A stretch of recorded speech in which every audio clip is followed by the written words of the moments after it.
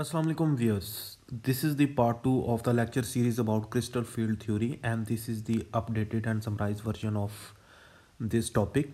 And in this particular lecture we will discuss the crystal field splitting for octahedral and tetrahedral geometries, and mainly their comparison. And if you understand this lecture, please do like, subscribe and share this channel.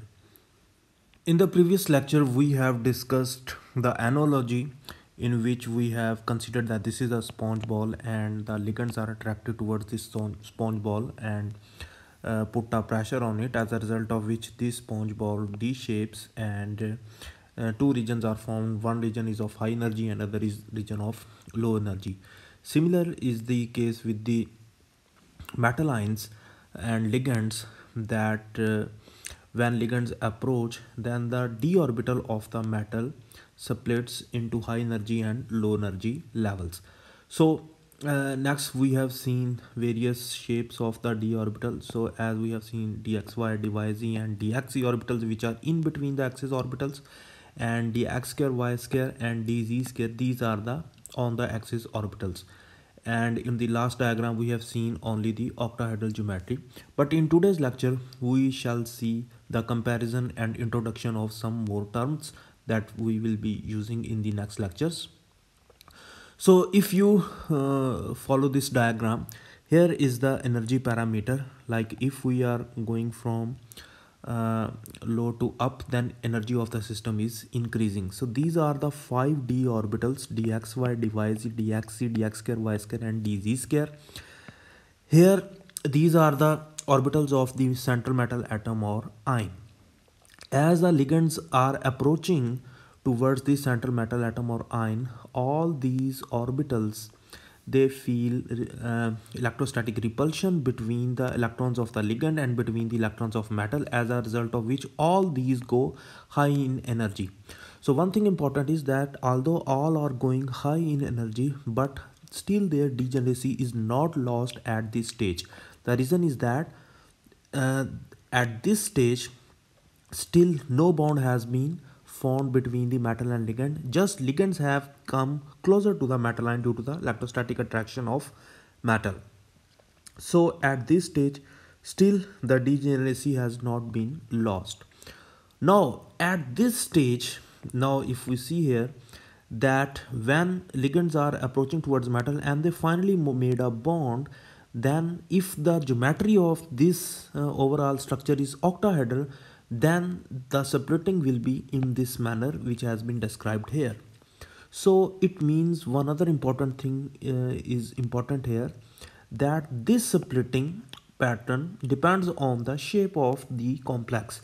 If the octahedral geometry, then shape is this. If there is tetrahedral or square planar geometry, then splitting pattern will be different. So now we see how the octahedral geometry causes the splitting pattern in this way. So if we see here that on the axis orbitals, which is dx square, y square and dz square, they feel more repulsion. Once again, the repulsion between the electrons of metal and between the electrons of ligands. So they feel more repulsion and they go from this to this stage and they become high in energy. Whereas in between the axis orbitals, which are dxy, dyz and dxe orbitals, they become low in energy from the initial level, and in this way they lies here. So in this way this degeneracy has been lost at this stage, and the overall gap between the lowest energy of the orbital and the highest energy of the orbital, this energy gap is called as del O. And what is del O? So del O is actually the octahedral crystal field splitting parameter. Similarly, if the shape is tetrahedral, then splitting pattern will be different, and so this parameter will also change there. Now question is this: why the on the axis orbitals have gone high in energy, whereas in between the axis orbitals have come low in energy? So what is the octahedral geometry? So if we see here, this is the octahedral geometry, and 6 ligands are approaching towards the metal. So this is the x-axis, this is the y-axis, and this is the z-axis. So if we see here that all the ligands are coming through the axis, along the axis, as a result of which those orbitals which are along the axis, they will feel more repulsion as they are coming directly in the path of the incoming ligands. So they feel more repulsion. What is the repulsion between the metal electrons and between the ligand electrons? So they will feel more repulsion and they go from the normal energy state to high energy state by a factor of 0.6 del O. Similarly, the in between the axis orbitals, they go low in energy. Why? Because they are lying in between the axis like these places. So they are not coming directly into the path of the incoming ligands. So they feel less repulsion. They go low in energy and they go low in energy by a factor of 0.4 del O. Again, del O is crystal field splitting parameter for octahedral geometry. Now next terms are that dx square, y square and dz square orbitals are also called as equally degenerated orbitals, and in the books it has been represented by Eg, whereas dxy, dyz and dxc orbitals are called as triply degenerate orbitals, and these are mostly represented by T2g. Here one thing important is that Eg is not the abbreviation of equally degenerated orbitals. Similarly, T2g is not the abbreviation of triply degenerate orbitals. Actually, Eg and T2g are group theoretical terms. These terms have been derived depending upon the symmetry elements present in these orbitals. As these orbitals have different shapes, so according to that shape we are using group theory, and according to group theory the group theory, the shapes of these orbitals are corresponding to a particular number which we achieve. Here in this case is Eg and here in this case is T2g. For example, this G represents a factor or a parameter which is called as inversion. Like if we see in this octahedral geometry that if we invert this complex upside down, then there lies a symmetry in this complex. So it means center of inversion is present here, and in those complexes where center of inversion is present, then we represent G by that symmetry element. So in this way, in both these sets of octahedral geometry, we will write here G. G means Gerade, which means a center of inversion. So it is a different thing. It has nothing to do with the, we have just donated the Eg and T2g for these orbitals. So this is all about the octahedral crystal field splitting and its parameter, which is represented by del O. Now let's see the diagram for tetrahedral geometry. Again here, if you see there that when 4 ligands are attached and geometry is tetrahedral, then splitting pattern will be different. And here we see that it is inverted as compared to the octahedral geometry. So in this case, the in between the axis orbitals, they feel more repulsion and they go high in energy and from this to this level, whereas the on the axis orbitals, which are dx square, y square and dz square, they feel less repulsion and they go low in energy by 0.6 del T, whereas the in between the axis orbitals go from this to this upper level by a factor of 0.4 del T. Now what is del T? Again, just like del O, del T will be the tetrahedral crystal field splitting parameter. Now it means as we have discussed that geometry affects this splitting pattern. Now question is this: why in between the axis orbitals go high in energy whereas on the axis orbitals go low in energy? So here we see the tetrahedral geometry in 3D.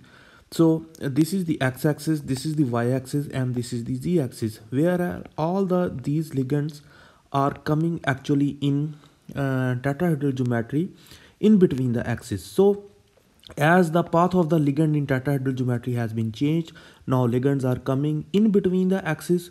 So in between the axis orbitals will go high in energy like dxy, dyz and dxc, whereas the on the axis orbitals which are dx square, y square and dz square, they are not coming directly in the path of the ligand, so they will feel less repulsion. So two differences are there between the octahedral and tetrahedral geometry. One is that this pattern has been inverted. The second notable factor is that del T is smaller, like this splitting is smaller as compared to the splitting of the octahedral geometry. So del O is greater as compared to del T.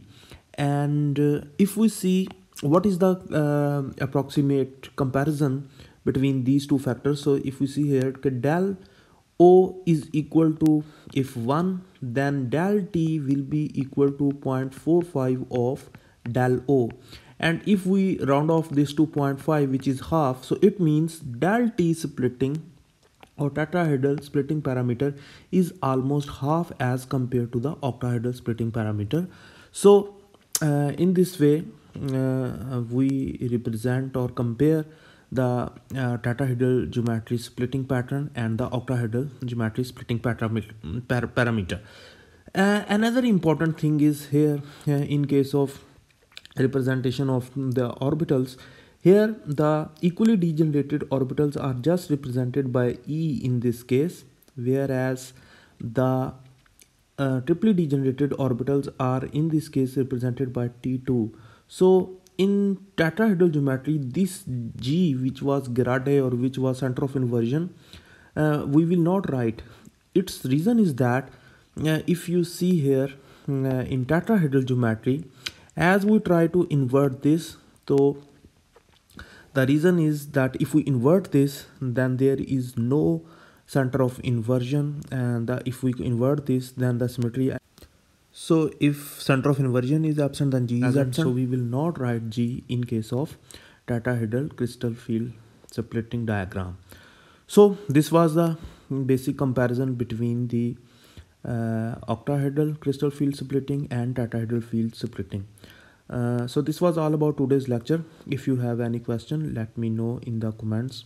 I will respond as soon as possible. Okay, thank you. Allah Hafiz.